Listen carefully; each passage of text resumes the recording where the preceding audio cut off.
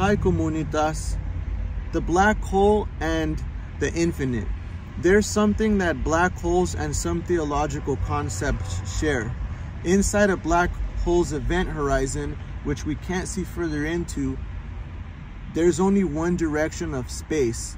This is similar to how we only experience one direction of time, though there the direction is toward the singularity or the point of infinite density, where our current laws of physics break down.